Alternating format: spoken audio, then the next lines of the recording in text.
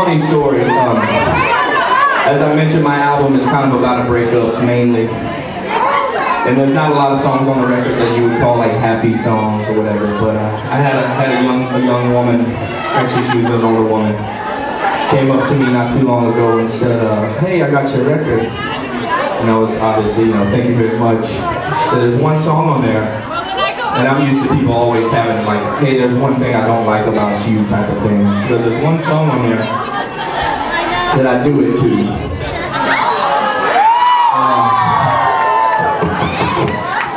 I immediately started running my record that I wrote through my head.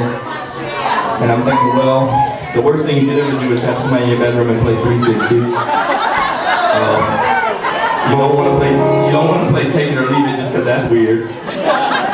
So there's not a lot, so I keep thinking, come to find out this next song, she lets me know that she does it too.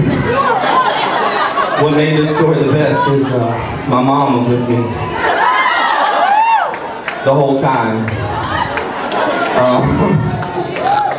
And what made the story most awkward is my mom was so excited. Like I thought when we walked off, my mom would be like, "Look, I know you're a grown man, but you need to, whatever, like moms do."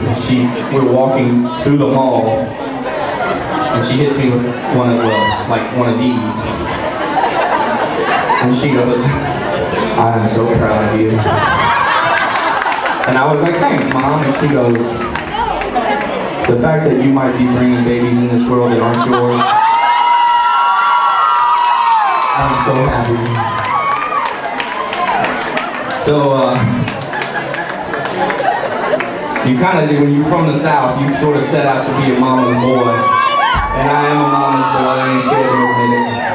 I got a tattoo on the top of my arm. So I made my mama proud to know that people are having sex to her youngster. I said to, not with. This song goes out to my friend Loree.